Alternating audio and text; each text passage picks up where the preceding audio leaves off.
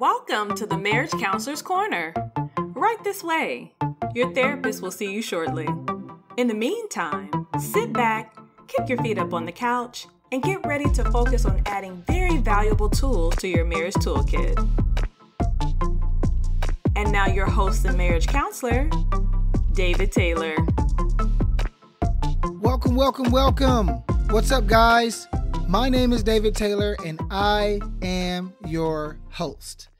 I would like to first welcome you to the Marriage Counselor's Corner podcast.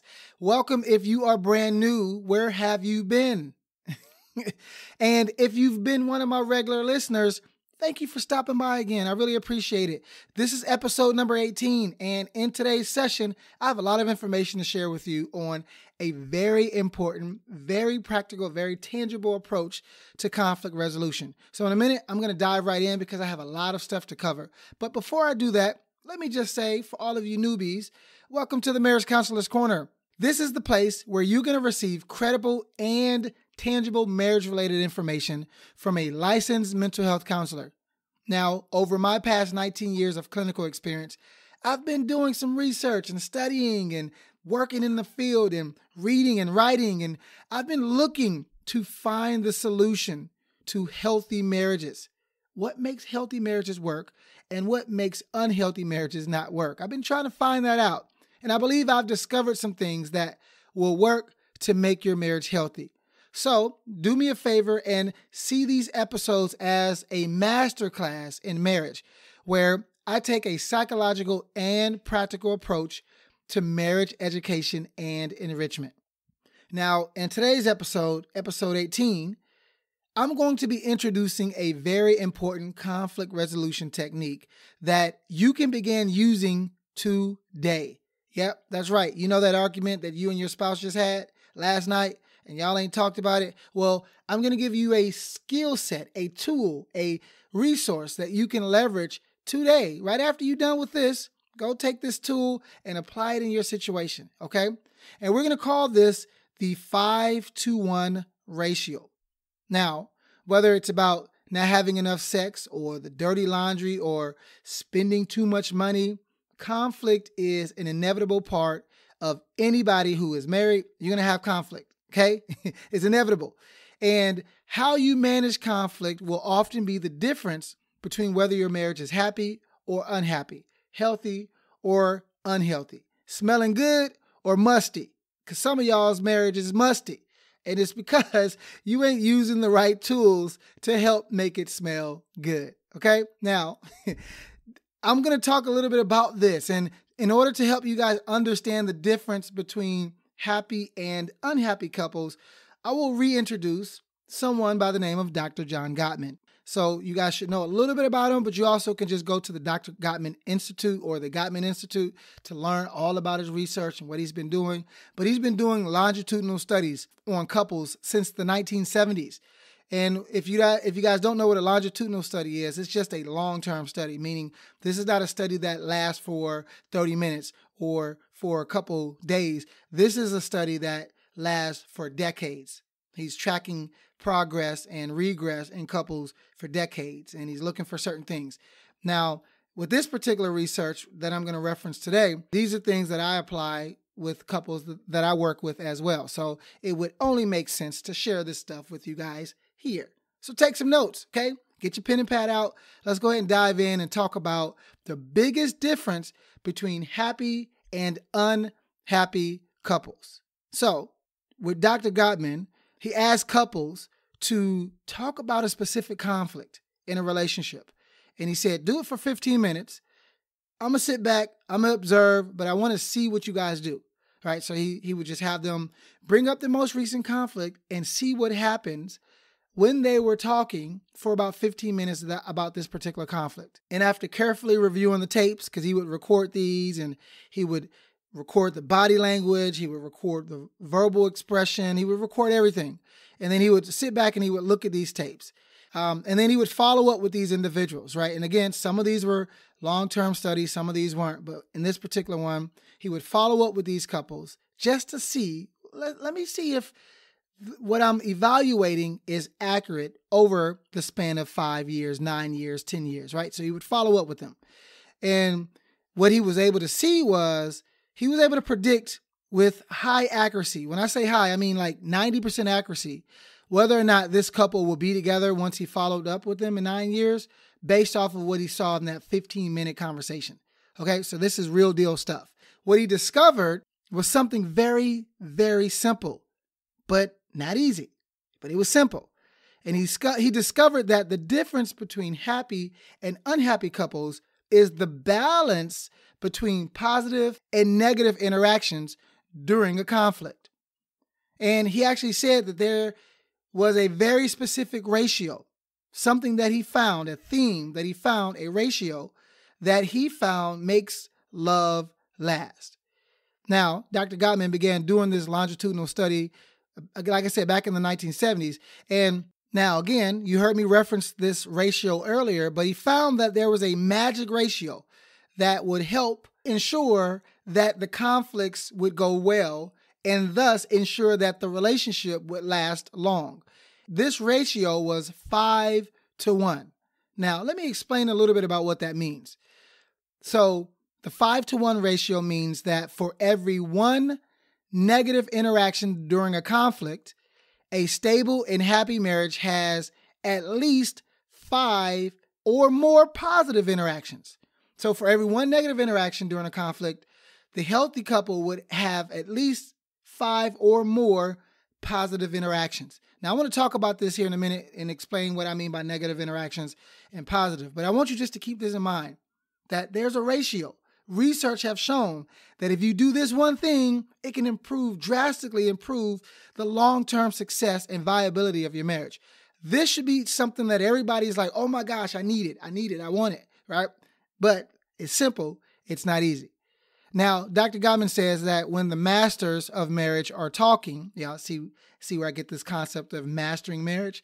When the masters of marriage, and he's referencing healthy couples, when the masters of marriage are talking about something important, they may be arguing, but they are also laughing and teasing, and there are signs of affection because they have made emotional connections, right? So he says that even though there may be some conflict, there's also affection and love and laughter included in that environment, included in that dialogue.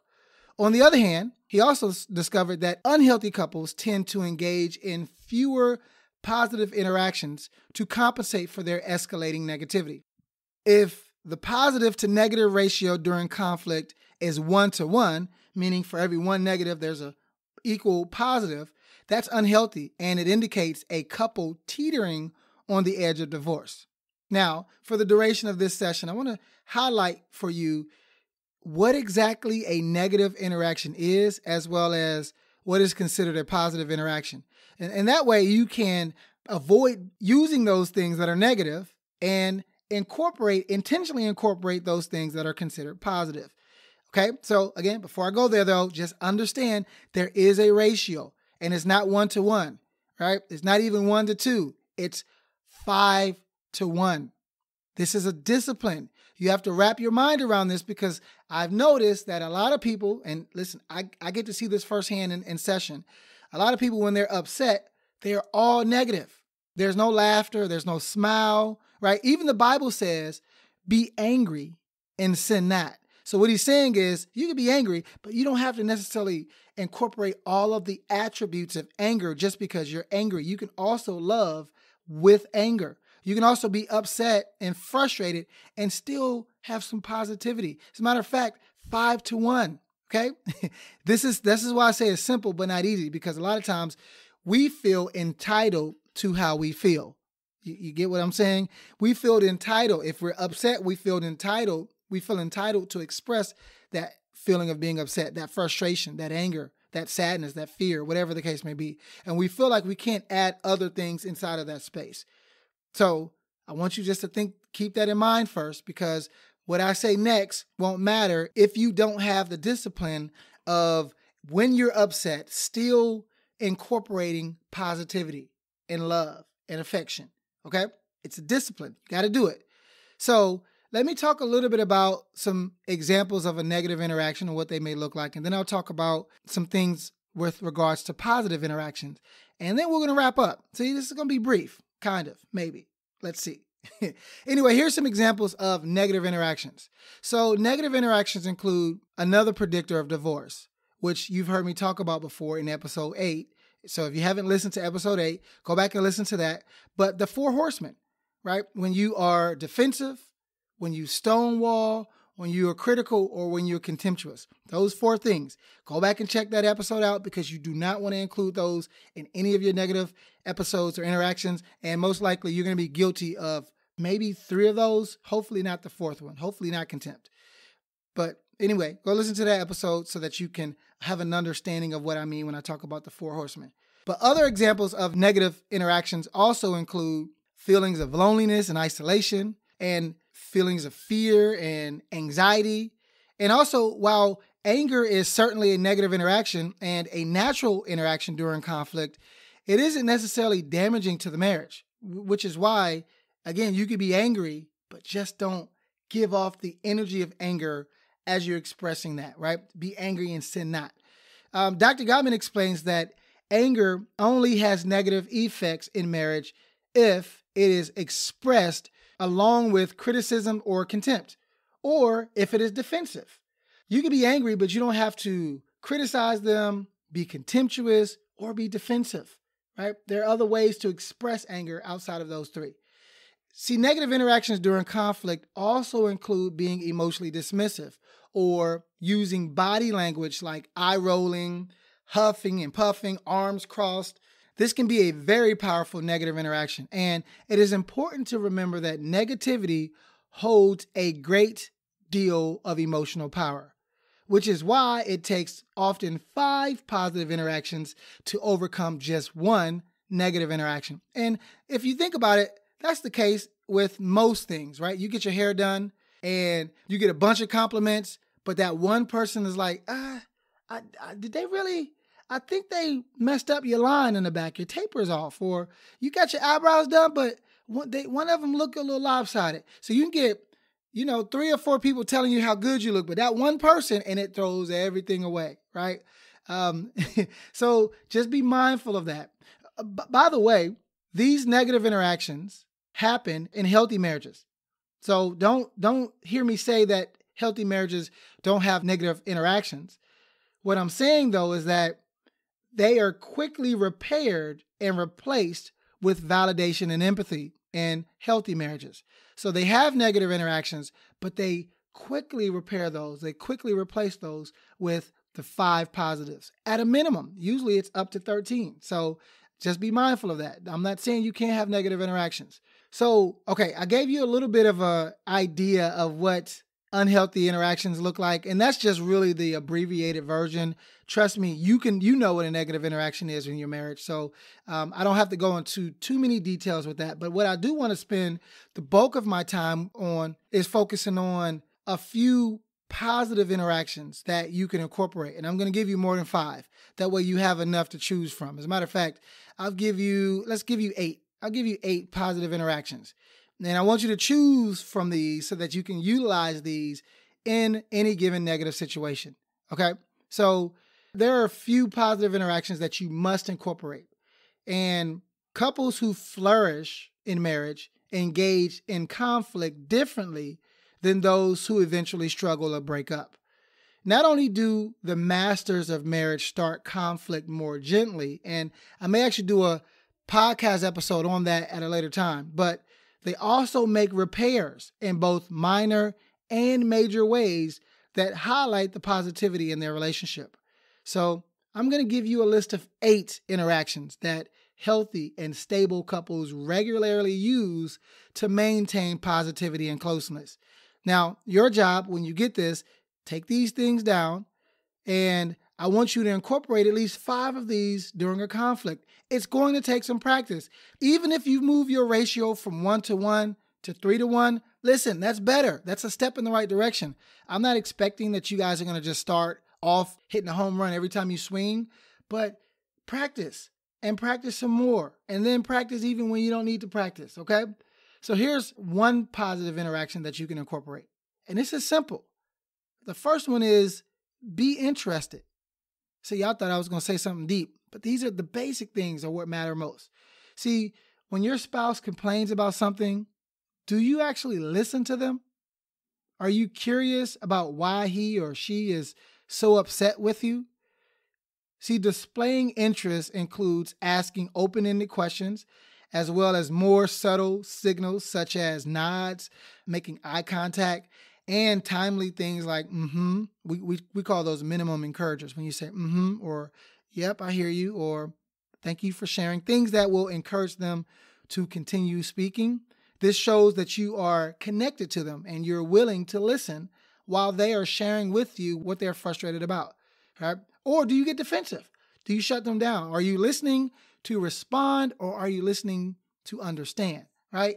Being interested sets the tone for what happens next. Number 2, which is the second way that you can demonstrate positivity, is express affection. Yes, you are allowed to still express affection even while frustrated. Yes, who knew, right? You can express affection while frustrated. Do you hold hands with your spouse or offer a romantic kiss or an embrace with your spouse when you greet them at the end of the day or when you're leaving or coming back home from work? Expressions of affection can also happen in small ways within a conflict. So you don't have to necessarily just do it because you leave in the house or because you're going to bed or you just woke up in the morning. You can also do it during a conflict. Imagine that. Like if a couple is in my office and I see them having a conflict, which I sometimes want them to do in front of me so that I can kind of look at it and critique and help and guide them. Often, if I notice that they got the pillow, one of the pillows on the couch in between, I'll make a comment about that pillow. I'll say, it looks like this pillow is dividing you guys. Is there a way for you guys to bridge the gap? And I'll even encourage them and recommend that, hey, put your hand on the knee, hand on the wrist, hand on the shoulder, hold hands, make eye contact, right? That way, there's still affection there while you guys are having this conflict. See, within conflict, displays of physical and verbal affection, it actually reduces stress. It does. And if you're having a difficult conversation with your spouse and you take their hand and you say something like, you know what, this is really difficult. I see how difficult this is for you. I really love you and I know that we can figure this out together. Guess what? They're going to feel better because your display of affection is bound to reduce the tension that's dividing you guys. And that connection, when you just reached out to them and made a simple bid without, it becoming about sex or anything, guess what? It brought y'all closer. So express affection. Number 3, demonstrate that they matter. Yes, I know this is basic, but demonstrate that they actually matter to you instead of it just being about you getting your way or getting your point across. See, their motto for making marriage last is small things often. See, it's the small acts that demonstrate that you care, and those small acts are a powerful way to enhance the positivity in your marriage. Just simply demonstrating that their point matters, their emotions matter, how they feel matter. Bringing up something that is important to your spouse, even when you disagree, demonstrates that you are putting their interests on par with yours. And it shows your spouse that you care about what's important to them. And how you treat each other outside of conflict influences how well you handle your inevitable disagreements, and you will have disagreements. So if you're accustomed to demonstrate that they matter when there is no conflict, then it will be easier to demonstrate that they matter during a conflict. For example, if your spouse is having a bad day and you stop to pick up dinner on the way home, you're showing them that they are on your mind. And that small gesture, if you do it enough, accumulates over time and will provide a buffer of positivity in your marriage so that you don't enter into a conflict on E, right? It will be easier to engage in a positive interaction if you've been consistently feeling this and incorporating this habit. That way, when you do it in a conflict, it's bound to outweigh the negative. Okay? Hopefully this is making sense. All right, let's move to number 4. This is another good one. It's similar to number 3, but it's a little different. Be intentional about your appreciation of them. How you think about your spouse influences how you treat them. Now, by focusing on the positives of your marriage, such as the good moments from your past or the good things that you admire about your spouse, their traits, you put positive energy into your relationship. And emotion is comprised of energy. So is intimacy. So is any other thing, any behavior, any thought. All of that is energy. The Bible says it this way: you reap what you sow. Whatever you pour in, whatever you plant, it reproduces after its kind. And negativity is bound to enter your thoughts, especially during a conflict. So intentionally focusing on the positive, intentionally focusing on what you appreciate about that individual, about your spouse, will counterbalance any of the moments when you struggle to find something good about your spouse. So if you're being intentional about focusing on the positives, that will help counteract the negative thoughts that you will be having in the conflict. Now, turn your thoughts into action at this point, right? Every time you express your positive thinking and give your spouse a verbal compliment, no matter how small, no matter how basic, you're strengthening your marriage, okay? So every time you express your positive thinking and give your spouse a verbal compliment, this is helping to strengthen your marriage. And this is how you turn your thoughts into action, right? You have a positive thought about them, then you express that positive thought to them during the conflict, okay? Number 5, find opportunities for agreement. Listen, in conflict, it's going to be easy to disagree. That's the basis of a conflict, is two opposing viewpoints. It's going to be easy to disagree. Your job is to find opportunities for agreement. Now, when couples fight, they focus on the negative parts of the conflict. A lot of the times, they miss the opportunities for what they can potentially agree on. Now, when you are intentionally seeking opportunities for agreement and you express yourself accordingly, you are actually showing them that their viewpoint is valid and that you care about them. See, in alliance and conflict, even minor, can fundamentally shift how couples fight. Remember, and this is a thought that I can't remember where this came. I think this was, probably back in 2006 or 7. And I remember I was wrestling with some stuff in a relationship, and God gave me this insight. And he said that how can you, if you guys are one, if you guys are trying to be on the same page, if you guys are trying to work towards a common goal, then that person is not your enemy. They're your ally. Your job is to figure out a path forward without seeing them as an enemy, seeing them as something that you are opposing or that's opposing you. Okay? So agreement, the Bible says it this way: how can two walk together unless they agree? An agreement creates an alliance. And when this happens, when you have an alliance, even in the face of a conflict, it shifts how you guys fight. Okay? So trust me, try that out. Number 6, empathize and apologize. This is a huge one, guys. This is a huge one. See, empathy is one of the deepest forms of human connection. And I know there's some people who wrestle with empathy. When you empathize with your spouse, you show them that you understand and feel what your spouse is feeling. And you don't have to always use words. You can also express empathy non-verbally through facial expressions, through a physical gesture, through how you position your body while you're conversing with them. But you can also say things like, it makes sense that you feel this way, or I definitely understand where you're coming from. Here's what I hear you saying, right? You can actually say these things to convey more empathy. And this will help your spouse see that you are on their side. See, empathy is a profound connecting skill that all romantic spouses can and should improve in. And there is no limit to the amount of empathy you can express. And if your spouse is upset and something you said or did caused them to be frustrated or triggered them, simply apologize. You don't have to get defensive. That's a negative thing. That's one of the horsemen. You can just say, you know what? I did not know that it hit you that hard or it triggered you that much. I am sorry, right? You can say that. And if you could find a moment during a conflict to say, I am so sorry that what I did hurt, or I'm so sorry that I hurt your feelings. This makes me sad that I hurt you in this manner. Guess what? You will be providing a positive and empathic interaction that reinforces your connection with them. Okay, so I'm telling you, this stuff works if you can discipline yourself to do it. Okay, guys, I'm almost done. Let me go to number 7. Number 7 is this: accept your spouse's perspective. Ooh, this is a good one. A lot of times, the mere fact of being in conflict, it kind of puts you in a position where you're not accepting their position because your position is the right one, right? And we all have been there before. Don't act like you haven't. Your position is correct.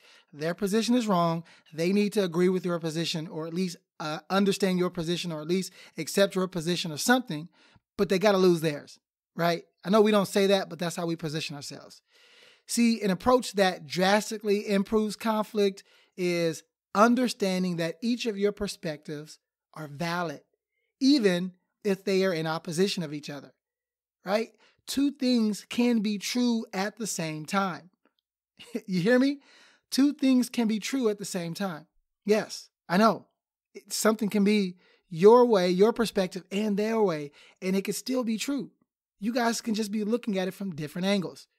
See, while you may not agree with your spouse's perspective, letting them know that their perspective makes sense will show them that you respect them. One of the best ways to do this is to summarize your spouse's experience during a conflict, even if you disagree. And I call this looping. And when we do our marriage workshops, guys, I'm telling you, I'm so excited about this. When we start our marriage workshops, where we're going to be live and you guys are going to be tuned in and watching and part of the actual workshop with us, we will be role-playing these things to you so you can actually see what something like looping looks like. Okay? But in the meantime, just hear what we're saying now, hear what I'm talking about, and see what you can do to apply this. If you have questions, reach out to me. Remember, validation doesn't mean agreement. Hear me clearly. Validation doesn't mean agreement, but it does signal respect. It doesn't mean you have to agree with their point of view, but it does mean you have to demonstrate respect. Okay? All right, number 8. And this is the last thing. These are just 8 things, 8 positive interactions that you can have to balance out the one negative. Number 8 is simple, but it's probably the most difficult one to do and confusing. You ready for it? Number 8 is make jokes. Yes, make jokes. See, playful teasing, silliness, and finding moments to laugh together, it eases the tension of a heated conflict. See, most couples have inside jokes that only you and your spouse have. And if you could use those strategically and in a timely manner, oh my gosh, it goes a long way. This highlights the exclusivity of a couple, right? So if you have your inside jokes and you know there's certain things that y'all joke about with each other, and you can jab one of those inside of a conflict, and you do it with the right heart and in a respectful manner, oh my gosh, it works. This is one of the strong suits, I would say, between my wife and I, is that we don't take life that serious. Now, life is serious, right? But in a conflict, like very, very rarely. Now, we don't even really have the drop down loud arguing matches because Mandy's not like that, which has helped me to grow and evolve as a man, not to be like that. But we don't have those conflicts where, you know, we're upset overnight or we go to bed and then we wake up and somebody got an attitude and we walking around not saying nothing. Usually we may have words and it may last 5 minutes, 10 minutes. And if I see us lingering or she sees us lingering, one of us is going to say something petty. Like, so you're going to just walk around tight booty? Oh, okay, I'm sorry. It's a joke. But I know, I was a little free with y'all, but you get the point. You know, you uptight. Now loosen up a little bit, okay? It ain't that deep. One of us will say something like that, and inevitably the other person is going to laugh, or they're going to smirk, or I'm prone to go and poke my wife in the ribs, right? And that just, or I'm walking by her, she walks by me, and I stop and stand and I don't move, or I lean my weight all on her, right? Something like that. We're prone to be petty, but in a positive way. We got that positive pettiness, and it works. It softens and decreases the tension. It eases the tension and the disconnection, and it helps us to connect in the moment. And it also demonstrates that, you know what? This ain't even that deep. It ain't that deep, right? So again, just be mindful, have some playful silliness there. You don't have to always be so uptight. You don't have to walk around puckered. Stop puckered. Don't be puckered, right? It sometimes just drop the shoulders, breathe, exhale, release the tension. And that goes a long way, okay? Now, with this, before I wrap up, a word of caution is remember to find a way to joke and tease and be silly in a manner that still respects and appreciates your spouse, right? You don't want to do it in a way that makes them feel less than or demeaning or even in a contemptuous manner. You're not bullying them. You're not teasing them to make them feel less than. You're actually doing things that you know will help bring them love and affection and joy and lighten up the mood, okay? So do it in a way that's respectful. Don't do it in a way that's going to actually poke and make things worse. And if you notice that humor just ain't working, don't use it, okay? Some folk just want to be mad. Y'all just want to be puckered. You just want to be uptight. And that's, I'm not going to say that's fine because you need to really, settle that and improve in that area. But sometimes people just want to be mad when they're mad and you got to give them space. But remember, there is a way to make conflict work for you. And this 5-to-1 ratio is something that if you're mindful of, if you're disciplined about, it will work. Okay, so don't walk around being mad just for the sake that y'all having a conflict. You can actually change how you react and respond in those moments. Okay, so let me wrap up here. Because I can go further, but some stuff I just got to hold on to and wait until our marital workshops. But let me ask you guys this question. Is your relationship unbalanced? Are you guilty of using more negative interactions than positive interactions during a conflict with your spouse? Well, to better figure this out, here is what I want you to do for your action item over the next week. First, I want you to observe how you and your spouse interact, especially during a conflict. And for every negative interaction that happens, are there more positive interactions or less positive interactions? If there are less positive interactions, I want you to take it upon yourself to intentionally create more positive interactions in your relationship, especially in a conflict. And I want you to try to notice the small moments of positivity that currently exist. Like look outside of conflict, look at the positive moments that currently exist and see if you can replicate those inside of a conflict, right? And focus on looking for missed opportunities for positive interactions during a conflict. And trust me, there will be something that comes up during the week, because it always does, where you will have an opportunity to implement the 5-to-1 ratio. And then if you are feeling froggy and you feel like you really want to be a teacher's pet and go above and beyond, I want you to keep a journal for 1 week. And I want you to write down or take notes of the positive interactions, however small, in your marriage. And as Dr. Gottman's research has revealed, the more positive interactions and feelings you can create in your marriage, the happier and more stable your marriage will be. So this is something that you can do and be intentional about, okay? So let's wrap up here. And my hope and desire is that you can take this information and apply it to your marriage, okay? But you have to be intentional. You can't be entitled to how you feel. You have to push above and beyond it, okay? Especially during a conflict. And I want you to keep me posted. Let me know how this goes. Reach out to me, ask questions, send me emails, and I will be here to help you every step of the way. So let's wrap up here, and please feel free to reach out to me with any of your questions, concerns. Feel free to leave a positive rating and a positive review. I actually didn't get to reading one today. I apologize for that. I completely forgot about that. But just submit to me any of your positive ratings or reviews, and I will make sure that when I remember to read them live on air. So it looks like I will be coming up on a break here, probably in the next week with the podcast. I'll be going on just a 1-week break to reprieve and get situated because my school semester is starting back up. So I want to make sure that I'm focused on that.